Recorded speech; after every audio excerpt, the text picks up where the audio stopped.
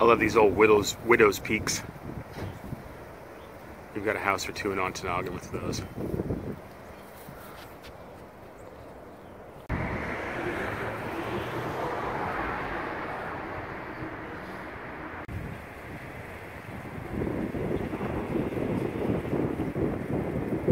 Look at these homes, guys.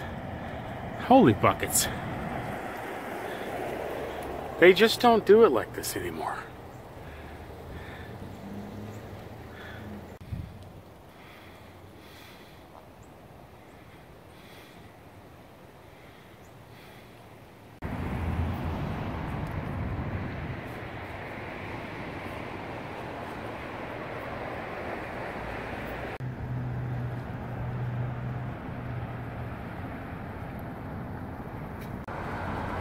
This would be the First Baptist Church.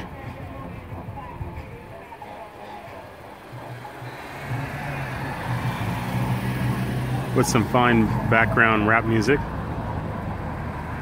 The South is definitely the place of covered porches. I love it. Rocking chairs and covered porches.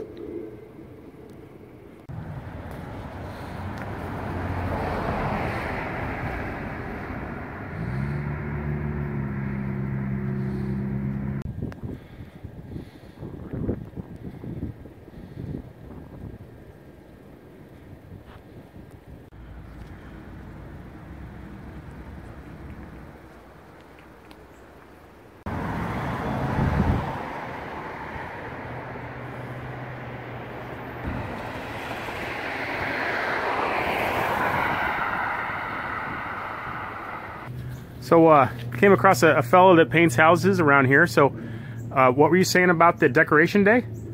Oh, there's a place a couple blocks from here called 12 Gables. It has 12 of those tower type things you pointed out here. Which would be one of those. I was calling them widow's peaks, but you called them like dog houses. A dog house or a dormer or a gable. Okay. It's called 12 Gables. And that is where the National Holiday Decoration Day originated. With the women, after the Civil War, the local ladies got together to celebrate and honor the fallen on both sides. Of the Civil War? The Civil War, okay. Both sides. And yeah, that all started right here. Out of, you know, the good nature of the women. Yeah. Recognizing the sacrifices of both sides. Yeah, brothers fighting brothers, you know. And yeah. Yeah, terrible. Having a country divided like that. Terrible. Absolutely. That's interesting. Would there be anything else that you, are you from Columbus? No, I'm from Indiana. Okay. Actually, but then 10 years down in New Orleans. That's an interesting town too. Yes, it is. I haven't been there yet, but I want to. No, eventually I will, yeah. Sooner than later. Yeah, it's a wonderful place. You must be careful though. Oh, I'm sure it's, yeah. I've seen some videos of people doing it, their own little tours. Right. Well, thank you very much. What, can I get your name? Matt Dennison. Matt, good to meet you. Yeah. Okay, well, thank you very much for your time. I'll let you get back to work. Thanks.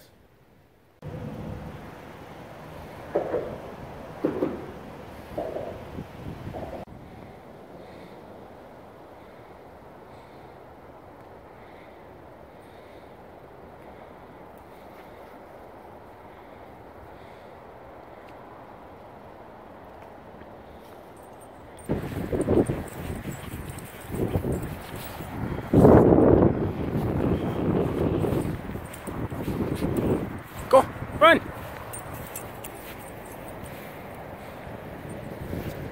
You just can't get away from that nose, can you?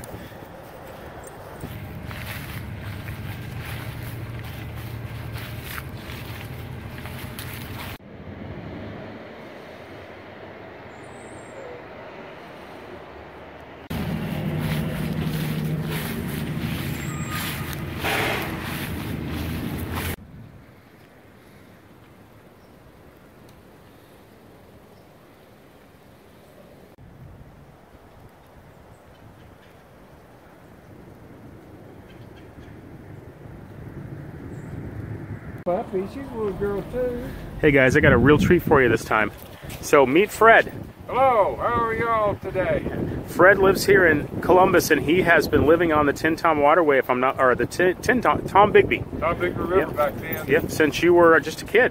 Right, right. And now he runs this little antique shop, and he also is a curator for one of those mansions that I took a picture of or took some video of today. I will put that in here so you know which one. It's the big one with the scaffolding. So you were telling me about this over here. Right, there used to be a garment plant at the top of the hill.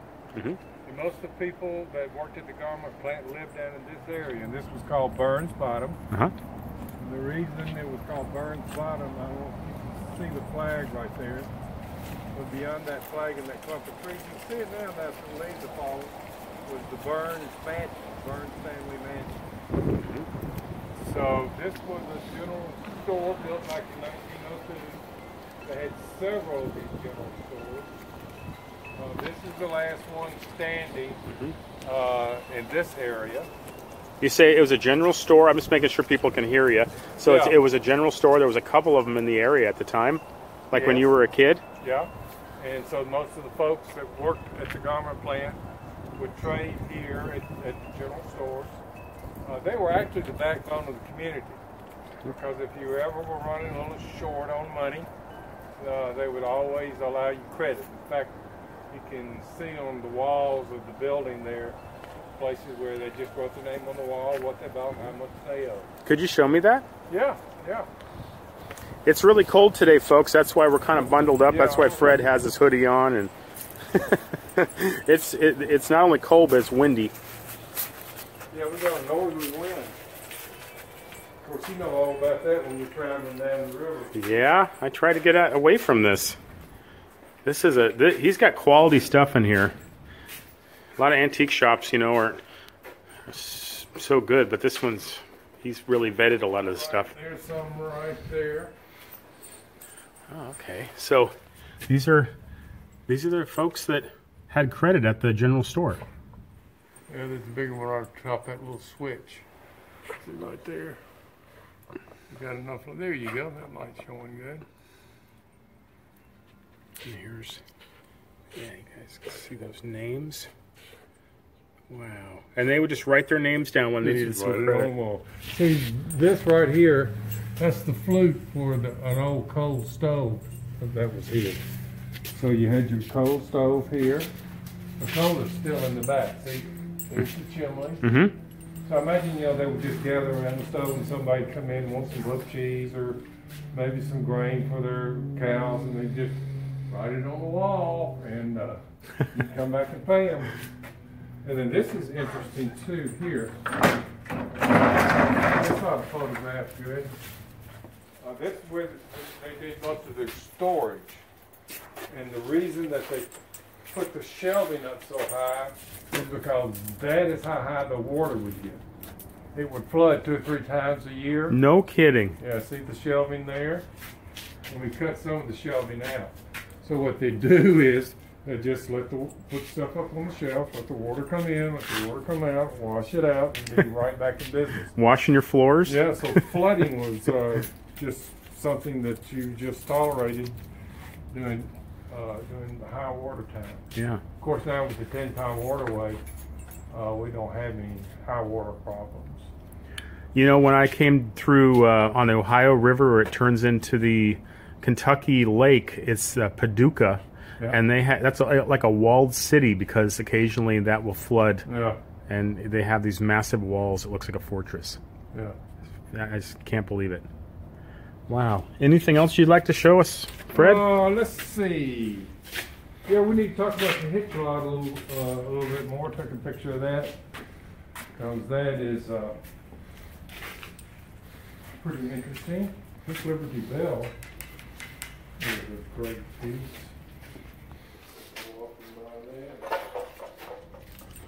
Yeah, neat. It says, let's see, it says... They're still in business. No kidding, where? Hillsboro, Ohio, or Hillsboro? This is the name of the bell company. OCEO.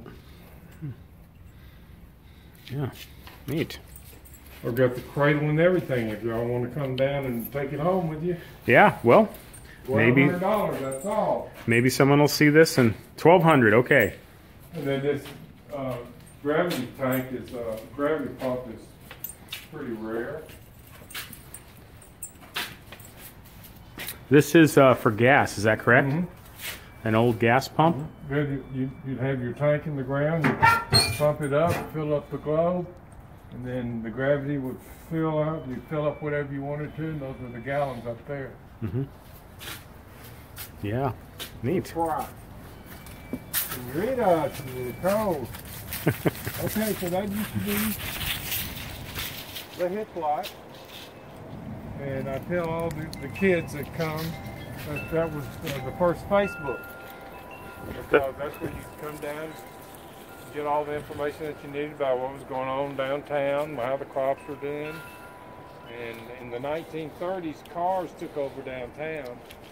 So the horses and wagons and mules, they all moved down here.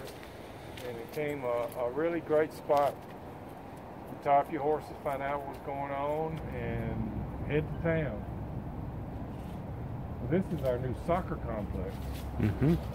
What is the name of this little creek that goes alongside of it here? Moore's Creek. Moore's Creek. Yeah, that comes out just above where you're docked. Yeah. Okay, well that is... Oh, one more interesting thing. Yeah. Our local historian, we're fighting, you know, to keep this building here and for it not to be torn down to make more parking for the soccer complex. So he made a statement that I thought was interesting. He said there are more people that are interested in this building and the history of the building than there are in the antebellum homes we're just right up the hill. Mm-hmm. Because most everybody has identified with an old general store when they were kids, and now too. They're such great buildings, such really great buildings. Yeah. Wow. So neat. Well, thank you very much, Fred, for telling us some of that history, and thank you for your time. You're welcome. We're glad to have you in Columbus, and stay as long as you like. We're a friendly city. Yeah, I can tell. It's a very livable city. Fred informed me that the dock that the Shanty Beagle's parked on, I could stay there till spring if I wanted to. So I was a little worried, but now I'm not. So. Oh, yeah. Thanks, Fred. All right.